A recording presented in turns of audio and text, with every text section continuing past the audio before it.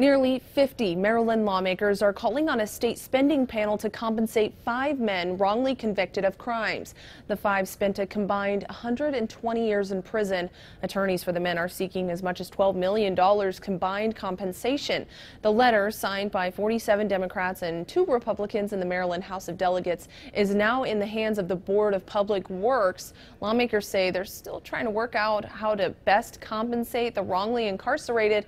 The legislation on the topic stalled earlier this year. Katie Johnston for WJZ.com.